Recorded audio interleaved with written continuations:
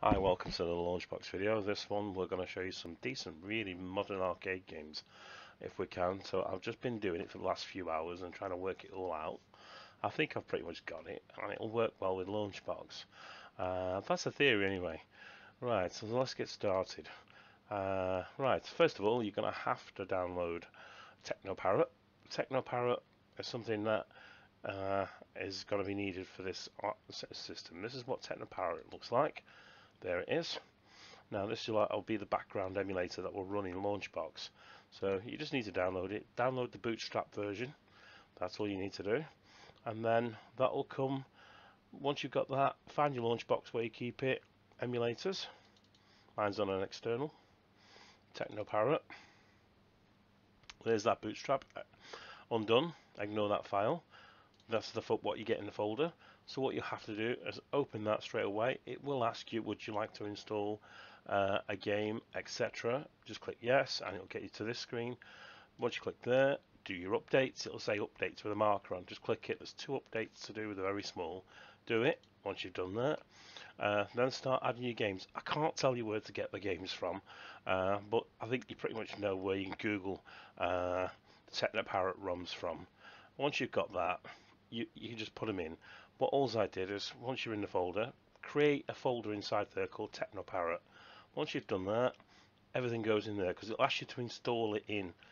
I do a full custom installation and it takes about 2 minutes and it's done. I created a second folder there called ROMs of my own doing, and I put all my games in there. That's just so you can use them as a standalone emulator, but you will have to create that nevertheless anyway, because the games you'll use on Launchbox will be in there. That's where you'll get them from on the user profile. So let's keep pushing on. Right, so we don't need that anymore, so we can close that down. Oh no, we still do need to do things because you need to configure your controllers, etc. with these games, so you can use them straight off the Launchbox with the bar. So, just example, all I did was say Daytona Championship 3, which never played it before until now, didn't even know it existed. And I love Daytona, so what you need to do is click there, Game Settings, change it to X input if you've got a controller, and that's it. And obviously you need to click into the box there and find where it is you're keeping the exe. Now there is the launcher, so let's go back out of there. Daytona, there, click Daytona, and there. That's the exe. Just click that and you're fine, and that'll go into there. Once you click that, save settings, and then click back. That's all you need to change there. Then you'll need to go to controller, set it up exactly like that. I'm using an Xbox One pad, so all I've done is click the start button to start, the left and right bumper buttons. I've just put up and down gear, view change at X, A, B, X, Y, and steering analog stick left I've done there, and right trigger and left trigger is gas and brake. Once you've done that, click save setting, and that's done. Just do that with every single game. The only one that's a problematic game, and there is a fix for it, you have to download from the Technoparrot site, is that one, Outrun 2.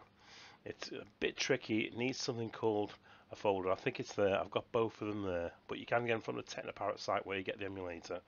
You just click on Intel or AMD on each game. So it's called for the Intel. I run an Intel system. I've got a 12th generation i7, so I'm running that. What you need to do is it will ask you when you got it. I'll just show you the actual game. Just sidetrack for a second so you know what you're actually looking for. When you've got it in Outrun, go to the Outrun 2. It's only a small folder you download from there.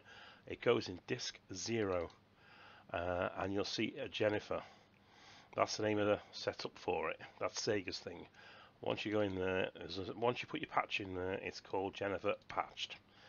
It works for AMD and Intel, and that's what you're looking for on your exe, which is on there when you set it all up. So click Game Settings and look for the Jennifer in there.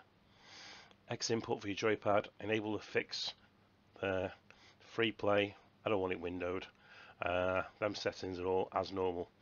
click save, back, and then controller, set your controller up as you want it, back, click save, and then back, and so on and so on. I'll let you finish that bit on your own, but you've got to put them in there first and set all of that to do that. There are some other advice out there and help with this system.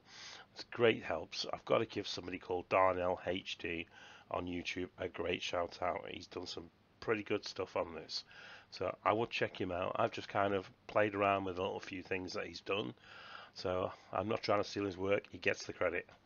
But no, I wanted to put this into Launchbox, so there we go. So we can close that now. We don't need that now.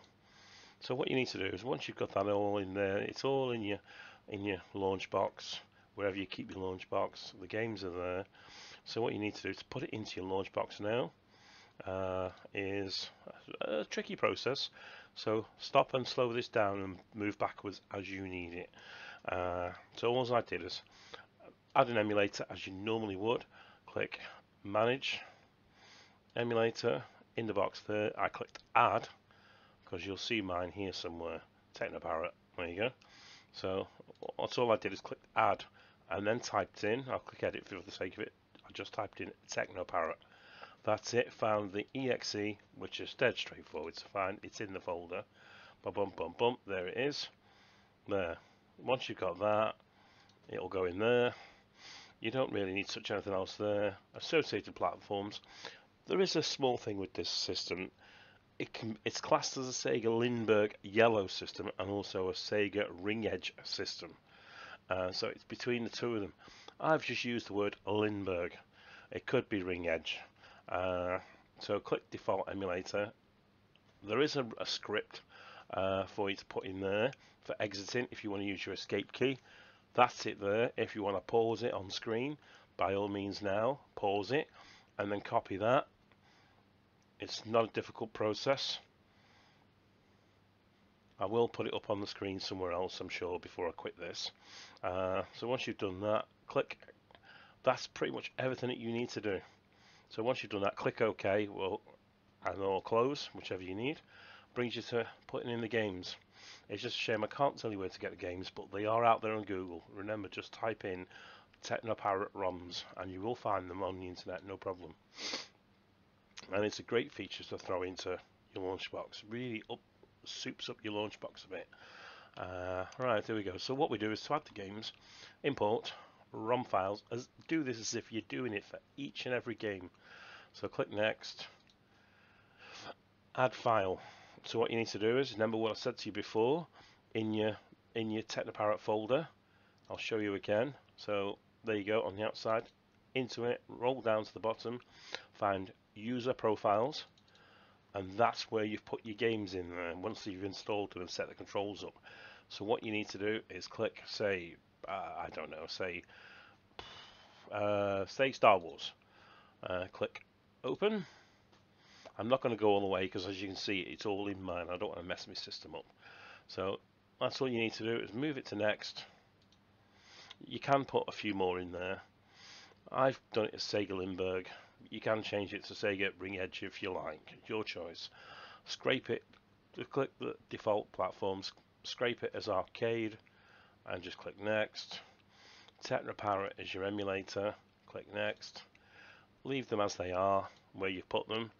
Search for local metadata database. Click next. Then you'll obviously have to select what you want off here. Click next. Obviously, MU Movies, highly recommend that. It's a free site. It's a free register setup thing. Get the best covers. Well worth it. Click next. Make sure you tick all of these boxes that are ticked. Would you like to add any custom options? Don't tick any of them. Nothing. And then click next. And then your game title will be in there. Exactly the same way it happens with an Xbox One Classic or a PlayStation 3 when it comes up as bin. You'll have to change that to exactly the same name as the game, which all I did was the same name there. I copied, right click there, rename, copy there, and I just pasted it into there when it's in there. it'll say something like X out XP, whatever it is.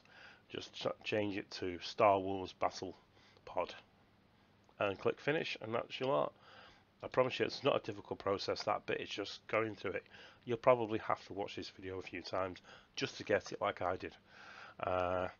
What else is there to tell you? Oh, there is one more thing to do. Before you start any games with Launchbox, what you'll have to do is click on each one, right click, edit metadata media. Now this is what you need to do here. Click launching. You see this here, Star Wars.xml. If you like, copy it, because you're going to need this, it's important. That bit there. And then what you do is move down to emulation. It should be already in there, Tekonparrot, what you've already sorted. Click, you need to tick the box, use custom command line parameter. Now what you need to put in there is dash, which is next to your number 0 key on the keyboard. So 2 dashes, profile, then an equal sign, and then paste that off each game, which will be for this one, Star Wars.xml, from that launching there. You need to do that for every single game. Bit tedious, but it's well worth it in the end. Once you've done that, click OK, and you're good. And once you've done that, it'll start. You'll have searched all your data, your level, your pictures like I've got here, and then you just click on a game. Let's see. Let's click on one. What am I dying to play? Oh, this could be interesting. Outrun with the fix. I haven't tried it with the fix yet, but it's a straightforward thing. So let's double click it and let's see what happens with Tekonparrot. There it goes. It's a little Tekonparrot's like Naomi. It just takes a little bit to load the system in. So don't go rushing thinking it's not worked. But I promise you it will work. Just let it do its thing for a little bit. As you can see, it's doing its thing.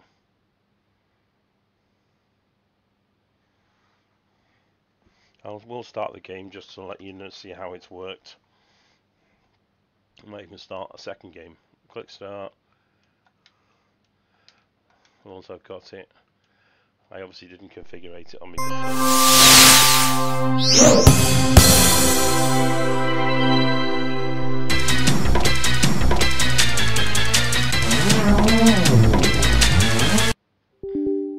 Right, so once you've done that, just close it down. There's that text again, just there. What you'll need. That's all you need to paste in there for the exiting with the escape key. The command prompt. Or script, is it? Command script. I'll close that down. Don't want to save it. Ignore it. Let's just try something else. Daytona. There we go. Let's just try that. Oh, it's already running. Would you like to close it? Yes, I would. Try a different game. I obviously need to play with that data outrun. But you can see the games are working. It's just obviously I didn't configure the controller at the beginning as I should have done. Just takes a little while, like Naomi. But these are arcade systems from 2008 up to 2015.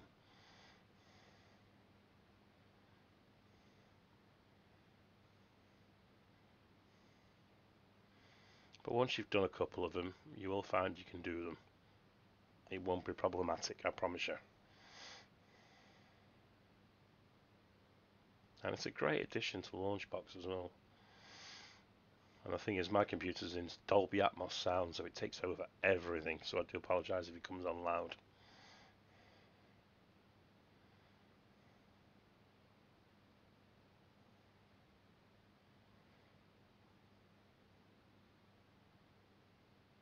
And we're about to go once it's checked itself.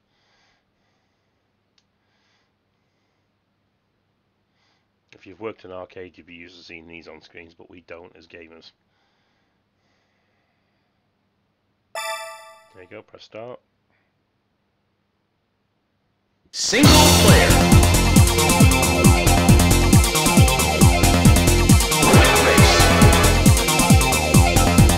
Please select the race course.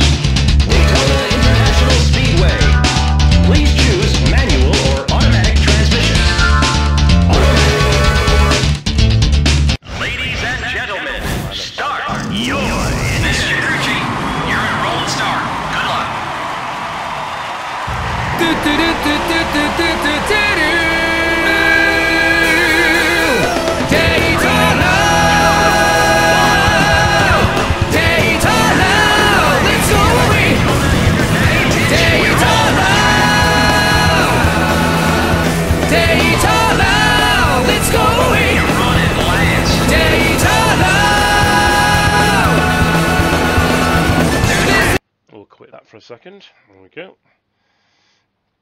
So yeah, I think it's pretty much as straightforward as that. So I'll leave you to it. And any questions, any comments, please ask below. Like and subscribe. We obviously all need that as a community. And I hope you enjoy it. And you're playing all of the ring edge Lindburgh games too, like I'll be doing. Thank you. Take care.